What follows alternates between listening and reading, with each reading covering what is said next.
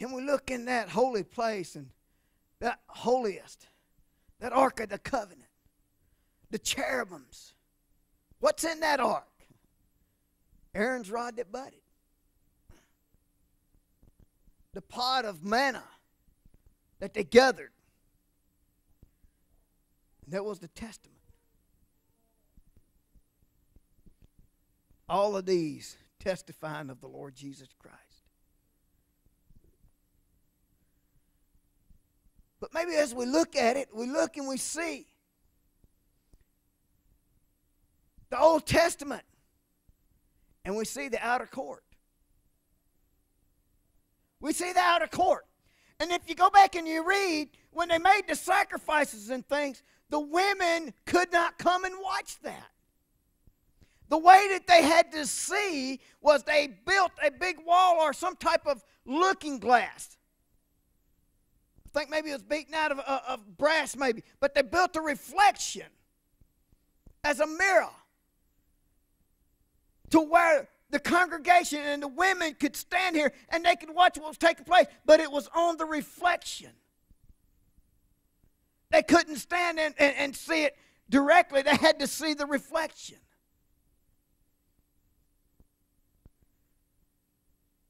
Ain't that beautiful? See, that's the way it is. But that's the way it was in the Old Testament because that's what that represented. That represented the types and the shadows.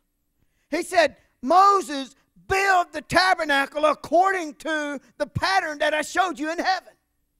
So when he brought it down here to earth, what did Moses have? It was the shadow. It was the reflection. He couldn't bring the spiritual down here. You couldn't see it. But he had to have we was put under tutors and governors till the time appointed. So God placed it here, and he put these things in order so we could understand what was taking place in the heavenlies. So they had this looking glass. They had this place. Didn't Paul say, now we look through a glass darkly, but then we'll see face to face? There it was, the types and the shadows. There it was, the Old Testament. There it was, the outer court. But then we move into the holy place. Here come the New Testament. Here come the Lord Jesus. He opened the door and we went another step further. There, what was it? There was there's candlesticks. There was the table. There was the showbread. Jesus said, eat my flesh. Drink my blood. Here was the candlestick. Here we come. And we got the church ages.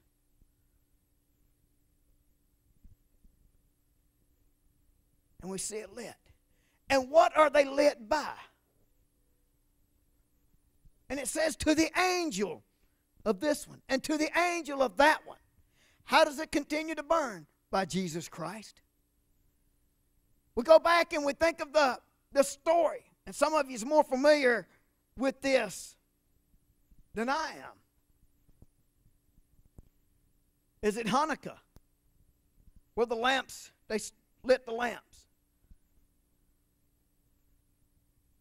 They had a battle. They had a war. And then the priest came and he wanted to restore the sacrifice. And they each day they would light one of the lamps.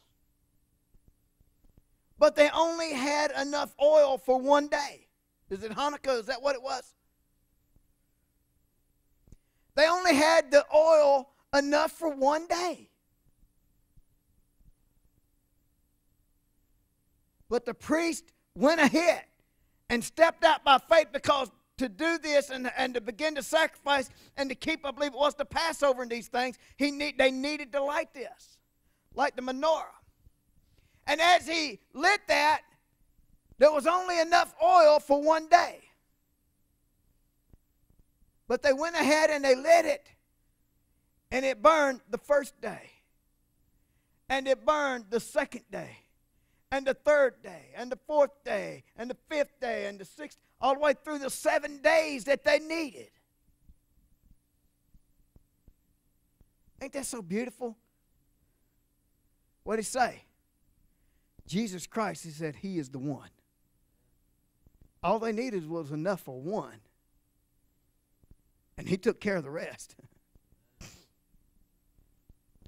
But we see, as we look into the holy place, we get into that inner part, and we see a moving through, and we see the bread, and we see the table, and then we see the candlesticks, and we see the church ages.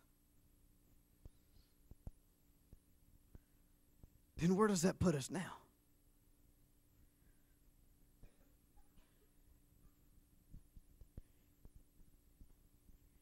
If we've come through the outer court, and then we've moved through the inner court, then there's not but one place left. That's the Holies of Holies.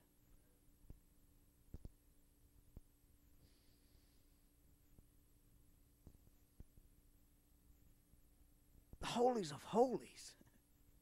Paul says in chapter 10,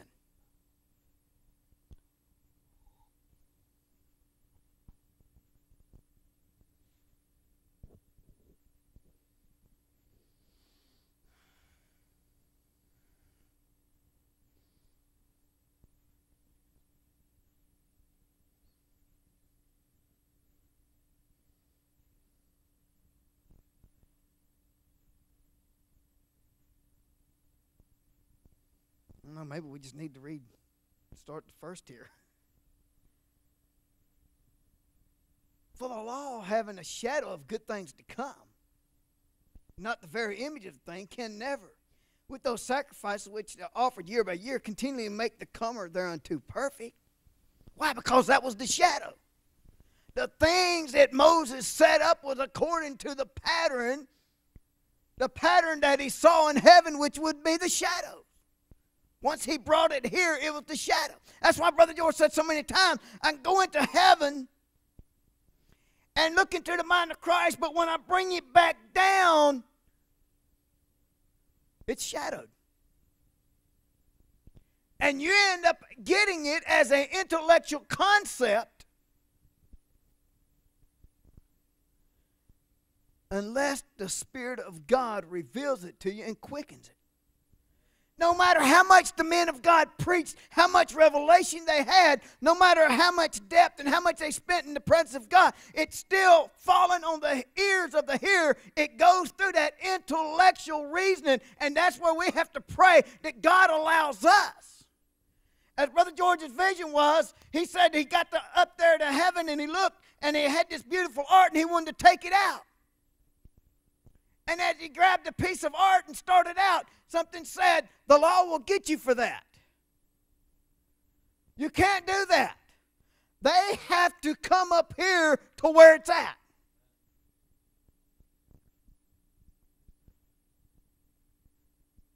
Which again is confirmed by the scriptures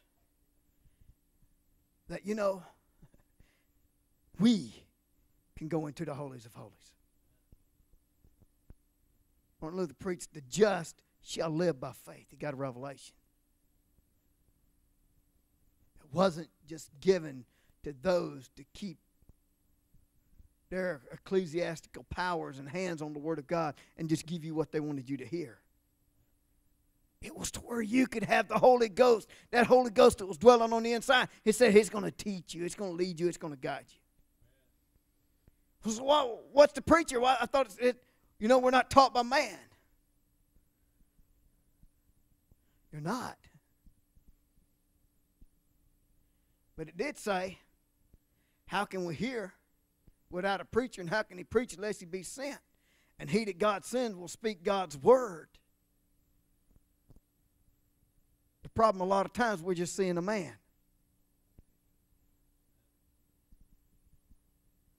Forsake not. For then would they not have ceased to be offered, because that the worshipers once purged should have had no more conscience of sin. But in those sacrifices there is a remembrance again made of sins every year. Did he say he would put our sins as far as the east is from the west? He don't want it to be remembered. We sing the song, he puts it in the sea of forgetfulness.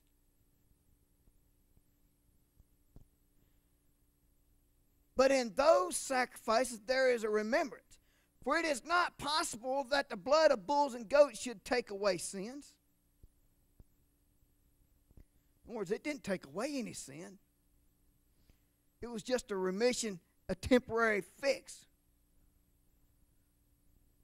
But when Jesus Christ came, John said, behold the Lamb of God that taketh away the sins of the world.